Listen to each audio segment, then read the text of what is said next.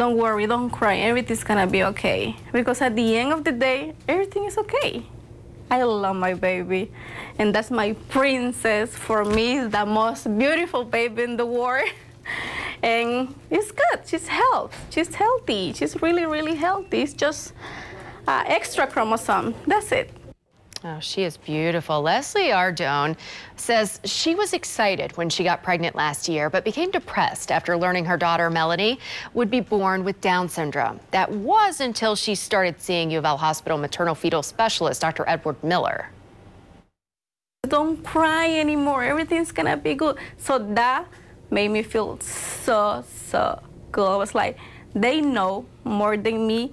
They're doctors. And they're doing really good. What am I crying? It's different than what you were expecting, but that's what life is about. It's about differences.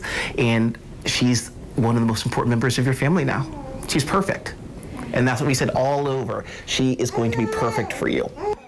Yeah, little Melanie is absolutely perfect. Although Dr. Miller treated Leslie throughout her pregnancy, another doctor actually delivered little Melanie. Today was the first day he got to meet the precious 8-month-old.